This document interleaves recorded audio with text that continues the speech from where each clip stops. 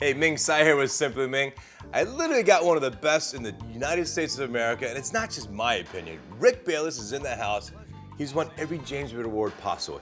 He's won Best Chef in the United States of America. He's won Best Restaurants in the country. But his proudest one is Humanitarian of the Year by the James Beard Foundation. This guy is a winner, and he can also cook. He's doing swordfish with a pasilla crema and grilled asparagus. This part really adds a nice kind of a bright note and some really great texture. I'm gonna take the same swordfish, but do a little ponzu marinade and serve that up, both of them off the grill. I love that flavor of the shiso in there. Not great? Super good. We're gonna start this all off with one of my favorite cocktails, the bullet train. We're gonna be grilling right here, right now, on Simply Ming.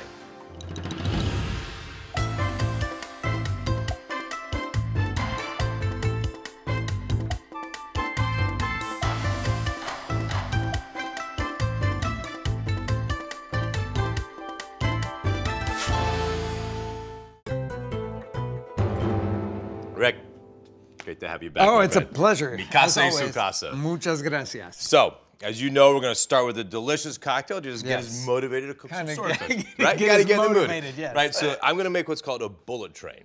And we created this at Blue Dragon. We had it when we opened. We took it off, but by popular demand, everyone wanted it back. The key ingredient is actually cucumber sake. Now, I don't know about cucumber sake. Well, you're going to taste it. So I'm going to ask you to do two things. I'm going to ask you to fill those glasses with ice in front, and actually just give me two nice pieces of cucumber. Okay. Cool? Fine. Cucumber sake, it's actually naturally infused sake, made in Japan. And we're gonna do about 4 ounces of this. It has great flavor, very light and refreshing. So that's 3, and then we do 4. We're gonna add a little Aperol, right? Which has a nice little, one of my favorites. bitterness, but orangey and delicious. Sweet and bitter and good stuff. On the rocks, if you're on the Amalfi Coast, it's unbelievably delicious. I think it's delicious anywhere. Actually, say anywhere. An ounce of pineapple juice, and then an ounce of ginger syrup. Oh. Right? This is fresh So it ginger makes peeled. it a little spicy. Yeah, we got a little spice. We kind of puree it. Then this is the real secret. This is a Thai bird chili tincture, 4 drops. Can you buy that? You have to make it. You have to make it. Make it at Dragon. Okay. Right? Are you gonna share the recipe? It's very easy, actually. Just a truckload of Thai birds infused and then strain them out. Okay. Not that hard. All right. Good shake. I don't want it too waterized. All right. That smells good. Here we go. I like the color. Yeah, it's nice, right? A little of that. Boy, it smells really good. You smell it. I'm going to top it up with a little bit of sparkling water, which I have right here. Very And nice. then we're good to go. Because I like when there's a little bit of bubbles. I do too. to a drink. Aperol and bubbles go really well together. So good. There we go. It's always good to have a little foam head. Nice. To you, sir. No, thanks for the invitation. This looks great. Chin chin. Oh, little bit of spice. Right. Spice from ginger, spice from the Thai bird chilies. Right. Not too sweet, but refreshing. Rather No, like, it's not sweet at all. Right. I really like it a lot. Right. The cucumber comes through. It is motivational. Good. Let's go grill Let's some cook. sword. Come on. Vámonos. All right, mi amigo, your dish, please. Okay, so it's going to be grilled swordfish with grilled asparagus, but the ringer here is this pasilla crema. So pasilla chilies, these dried chilies, they're going to get mixed with some caramelized onions and garlic and some creme fraiche. Awesome. Okay. So So first thing, prep, anything I can do? well, let me tell you here, we got to cut up a few of these guys here. So I'm going to ask you to use those scissors and just go at them. I need 3 of them cut Just about... cut them like this big? Yeah, like that, about 1/4 inch across. Okay. And while you're doing that, I'm gonna slice up an onion and then put it on to caramelize. But I'm not gonna do that slow caramelization that a lot of times people do. Right. Why is That makes the sort of melting texture, because I want texture left in this. So it's actually gonna be caramelized on the outside, but still crunchy on the inside. A little bit of olive oil in a skillet. Now the skillet I've had over kind of a medium heat just to get it started here, so that when I add the onion, it'll start to cook right away. I'm gonna give a sprinkling of salt here all over everything. Get it coated nicely with the oil so that it will start to brown right away. Am I kind of seeding this? Yeah, kind of toss it a little bit let the like seeds that. stay on the board? Right. We've got some chopped up garlic here that I'm going to add once we start to get a little color. But these are really easy to work with. Now, this is called a pasilla chili. Pasilla means long and skinny, basically. Like you. Sometimes. That should be your nickname, Pasilla. Pasilla Bayless. I got you in your nickname. I am not Pasilla. But this one is Pasilla Negro. It's almost black looking. Right. But when you buy them, you want to make sure that they're flexible. When you smell them, they should smell a little bit like spicy prunes because this really is like a dried fruit. And then you just cut them across. You could use the knife or the scissors. I find the scissors really easy to work with. Well, like with nori, knives are hard to get through nori and chilies, right? Exactly. And scissors work. And then you can just kind of toss them like that and get the seeds away from it. And then we're going to leave that sit there for a second. Okay. I'm starting to get a little bit of I can smell them. The brown going on here, but not yet quite enough. Smells good, dude. It does. It takes probably 2 or 3 more minutes to get them nicely caramelized on the outside. And while that is cooking, let's talk about the asparagus here. So I use that technique, the breaking technique. This is the French, right? You just grab it and where it breaks is the right place for it. This is tender. This is not tender. It is not tender. But this goes really fast, and then you can get through a whole lot of asparagus quickly, and you don't have to worry that you're going to have any really tough spots there. So that we would save. And this one I'm going to just sprinkle with salt, and after I drizzle it with a little bit of olive oil. So is there much extra virgin olive oil used in Mexican cuisine? Actually, quite a lot. And Mexico produces a lot of olive oil. Really? We just don't really see very much of that in this country. Okay, so that's ready for us to put on the grill now. I think these onions are looking really nice in the pan. Okay. Got a lot of color on them. I've got some garlic here. I'm just going to let that go in there for about 1 minute or so until I smell it. That's what I'm looking for, to know that it has softened just enough to release its aroma. So you're getting the rawness out. Just getting the rawness out, that's all I need to do. And now I can smell it, so I think we're about ready. And I'm going to take it over here, and if I could have that blender jar, I'm going to put half of these onions and garlic mixture into a bowl. Okay. And the rest of it is going to go into this blender jar here. Okay. Okay, so scrape out the last of the garlic because I'm going to use the pan again for toasting those chilies. One pot cooking. One pot cooking. That's kind of the way that I like to cook at home. Now this is going to go really fast, so I'm going to put the olive oil in the pan. Actually need a little bit more just to coat the bottom nicely. And then these chilies that you so nicely cut up for us, we're going to cook or really just toast here. And this should happen. I'm going to put this over a fairly high fire and then just watch it. Now they're going to release their aroma pretty quickly, and you can see that they're already bubbling in here. And the one thing that you really will notice here is a change of color. They will lighten up, especially on the inside. But I always use my nose for this as well because you can smell it. Yeah, and they're opening up. They are opening up, changing color a little bit, and releasing their aroma, and that's all it takes, just a few seconds. Now, half of these guys are going to go into the bowl here with the caramelized onions and garlic, and the other half is going to go over here, if we can get them all in there. Okay. Now, to that, I'm going to add this creme fraiche, okay? Now, it may sound like I'm making French food here because I said creme fraiche, but when you buy real crema, what they call crema de rancho in Mexico, it is always just like creme fraiche. Interesting. And I'm going to give it a little bit of salt, and then we're ready to blend, so I'll let you go ahead and put the... So no liquid? No liquid. We're just going to work with what's there, the caramelized onions and so forth. It's those beautifully toasted chilies that are going to give that gorgeous color to it, but they're also going to add this robust flavor that will be softened by the cream. So it should be ready now. Okay. And to this mixture here, I'm going to go over here with a little bit of sherry vinegar and mix that mixture up there. And let me look at the consistency of that one. Perfect, so we can spoon that over very nicely. And this will just sit for a little while we prepare the asparagus and the swordfish. Looks so good. So we're gonna make sort of a little pickle here, and then we've got our crema over there, swordfish, asparagus, all prepped. All right, since we're gonna go grill, yes, if I may, let me prep my whole dish. Okay. Because you wouldn't season the sword until right before you grill, right? Right before, okay. I'm gonna add some salt and pepper to it, and it's ready. Okay. Well, olive oil too. Awesome. All right, okay. So stick around. I'm gonna prep my swordfish, and then we get to go grilling. Muy bueno, señor. Thank you.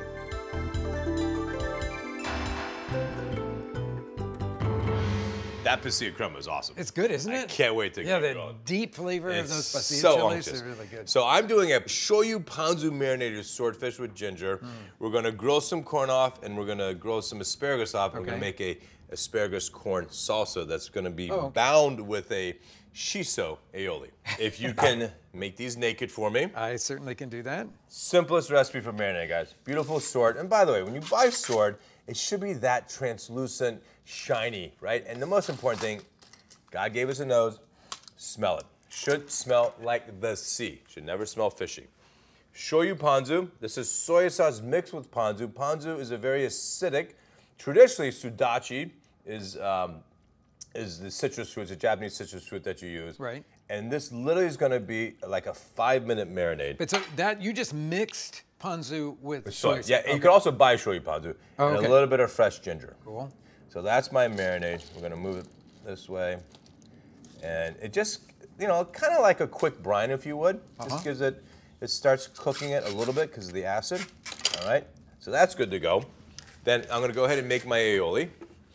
And then after you finish that corn, I'm going to have you do some asparagus. But let me get them prepped for you. Okay. Rick's way is the French way, and that's how I learned it in France, right? Was breaking them. But what I'm going to do is take out this, because I know that part's tough. Yeah, for sure. But we're going to peel them. Now, why would we do that? Why would we waste our time doing that? Because it looks pretty, and I'm Chinese, and you get more. You get more yield out of your asparagus, right? But not if you take those little tough ends and make them into soup. See, that's my thing. But I could take my smaller tough ends and just make a little less soup. A little less soup. Right? Right. Okay. So you're going to be asparagus man after you're going to make me do that? Of course. Okay, I'll do it. All right, aioli. We're going to take 3 egg yolks. We're going to take 2 shallots.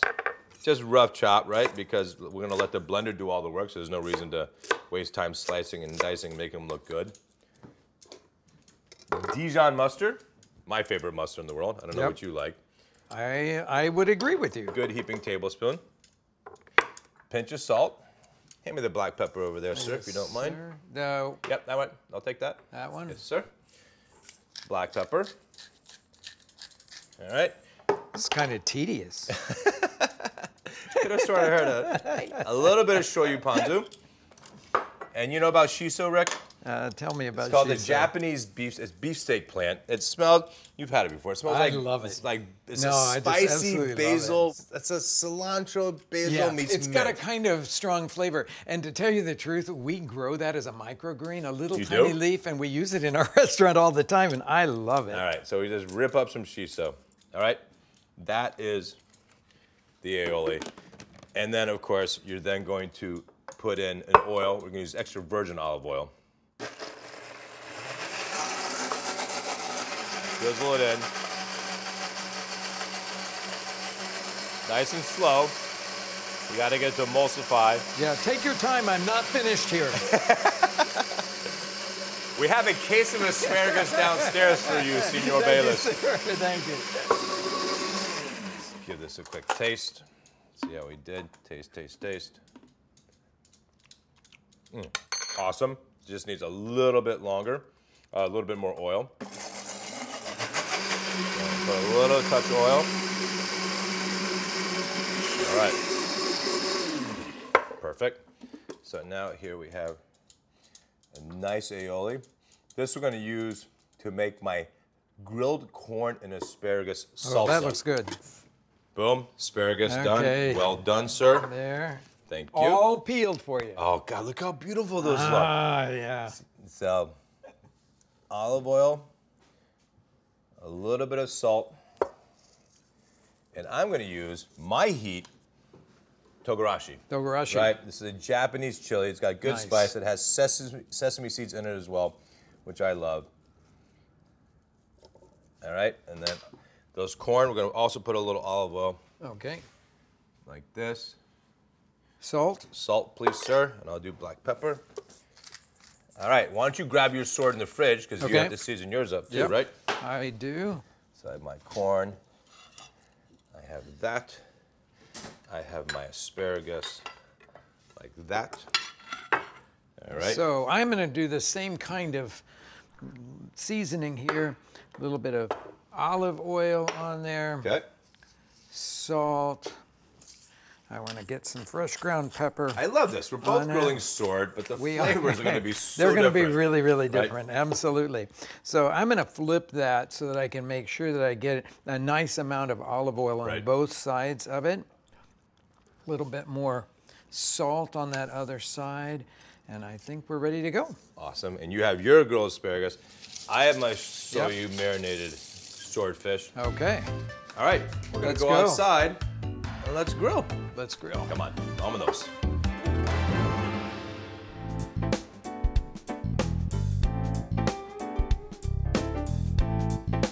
All right, Senor Bayless. Okay. Let's get grilling. There we go. Nice and hot. Should I rub a little oil? Yeah, please. A little oil just to clean the grill. Okay. I'll get my corn down. And I'm getting my asparagus down here at the back part of this. How come your asparagus is so short? Look how long mine are. Are you bragging? Well, I just trimmed my asparagus. Okay, there we go. Okay. And I'll grab my sword. This swordfish is really beautiful. Yeah, it's so nice. You know, when you were talking about how translucent it is, Yep. that's just so absolutely perfect. That's what I'm looking for. There we go. Oh, yeah. Okay, now we're getting some smells going here. There we go. I really like that. Okay. Another plane from Logan. It's nice grilling on the rooftop, though, right? It is. Well, you get to see everyone in traffic, view. and we get to be grilling. That's what I'd rather be here than over there. Yeah, me too. How long you think on each side? I'm going to do probably about 2 or 3 minutes on the first side and then flip it. I like swordfish to be translucent in the center when I'm eating it. As well. So sort of a medium rare. Because if you overcook it, it tastes like chicken breast. It does. Literally. And you know what? It's Horrible. just not that moist when you overcook it. So I cover, like the moisture. Yeah, please. All right, 2 minutes. All right, Rick, so about 4 minutes. Okay. Let's move our veg. All right, our asparagus is looking good, huh? I'm taking mine off. It's perfect for me. Yep, me as well. I like to get a little char on the outside of it because I like that flavor, but I don't want them to be completely cooked all the way through. Still a little bit of crunch. Right, I like to char my corn. And then, so let's talk about the rookie move when you grill swordfish or any fish on a grill is you put it down, don't try to unstick it. Don't do it. Just wait until it releases itself. It will release itself, that right? That is absolutely a rookie move. So here, it's got a crust. It's going to come off by itself like that, right? Beautiful. Ah, nice. All right, like that. It unsticks itself. Okay. May I? Yeah, sure. All right. Oh, look at that. No stick at all. Okay. All right. There we go. And we're going to go another what? I'm going to say just a couple minutes because I like to cook it kind of 3/4 on one side and then 1/4 on the other because it will get that nice flavor, but it won't be overdone. Got it. 2 minutes. Swordfish. All right, so it's been another 2 minutes. Oh, yeah. How's it looking? Got a little bit of resilience to it still. Yep, I like that. So Perfect. these guys you do me the spatula honor. So on the asparagus is fine. On the asparagus, okay. Perfect. Another one here. Fantastico. There you go. All right, let's go plate these up. Vámonos, swordfish. All right, you start plating up. I just got to cut some asparagus and then take some kernels off the corn, like this. Oh, yeah. So I'm just gonna scatter this asparagus over the bottom of this plate like that, and then put the swordfish on top of it. Love it. That. Now we've got the sauce next to work with here, so That I'm Check gonna. out how good this was. It just took it all off. It's unbelievable. That's incredible. It's incredible. You're already done with that?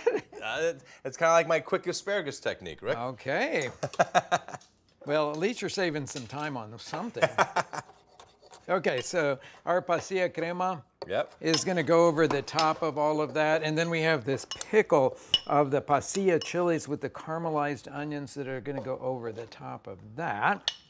This part really adds a nice kind of a bright note and some really great texture to this dish. And then I've got some flat leaf parsley here. Okay. And I'm going to pull the leaves off and sprinkle some of those over the top of this, just to add a little bit of freshness and some color. And then I'm done. Now, I noticed that you're still not finished. Well, I'm taking my time. I don't want to take your limelight. So I added my shiso aioli, right, to make my slaw. Okay. Right. Now that looks good. Well, thank you. Have a try. Okay, I certainly will. Okay. Pinch of salt, please, chef. A little bit of black pepper. And we're good to go. Perfect. A little black pepper for me. Yep. Nice. I know, I put you to work. I like that. Nothing I like better. All right. So now I take my corn asparagus salsa. Beautiful. Like this and like that. Okay. Then I'll take my two sword like that and like that.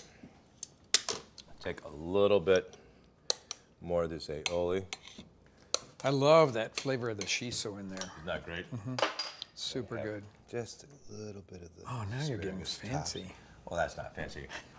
And then your togarashi over the top of that. Very nice, beautiful. Let's go eat some sword, Let's do it. A bottle of Chardonnay for us. Come on. All right, so we have a little unoaked Chardonnay. Okay. Now Chardonnay's got a little too oaked in the 80s and stuff. Certainly right? did. So, no, it smells really fresh. Cheers. Yeah, cheers. Like citrus, This apple. is fun. This is great. This is swordfish. Yep. All right, may I serve you? Oh, I like that a lot. That's going to go good with this. Yeah, right. Likewise. Yes, sir. Okay, thank you very much. I'll give you my plate here. Okay. Some of this salsa and crema. And I've got to get a little bit of the asparagus and all of the rest of it there. Oh, but I'm having trouble. That's okay. Because of the way I played it. So short. Okay. All right, there we go. Yeah. Let's give this a try. I am so excited. Okay. So I love how this sausage covers. Oh, look at that. It's totally still translucent in the middle. this is exactly what swordfish is supposed to be like. Right. It's super tender, really moist. Yep. I'd say we cooked it pretty well. We did it right. But dude, this sauce, this pasilla crema is unbelievable. It's so roasty and toasty by when you cooked it, right? It really gets a lot of flavor from the toasted pasillas that are in there. And they're not too hot, right? No. I mean, it's not very spicy. I actually like the texture. They're chewy, right? Because usually you buzz stuff, and so I loved how you buzzed half and kept the other half full. How's that? This is super fresh. I love the little chopped up asparagus with the grilled corn and the shiso aioli. All good stuff, man. You know what? I don't know. Maybe we should do this for a living. Good. So your restaurant, you have 6 or 7? 6 restaurants. And now you're a barman, or your daughter. Number 6 is a bar. It's modern Mexican bar snacks and an incredible cocktail program that's headed up by my daughter. That's fantastic. And she's really shining. I'm super proud. That's awesome. And you're a dozen years on PBS, right? Yeah, dozen seasons. Absolutely. Yeah. Right. Really happy 29 years in PBS combined. Yes, awesome, exactly. Right? Super thank cool. You. Muchas gracias. No, this was phenomenal. Always mi casa y su casa. Muchas gracias. Right? It's no, great it's to have you. really fun to cook with you, always. You are the best, Rick. And you guys are also the best. And as always, peace and good eating.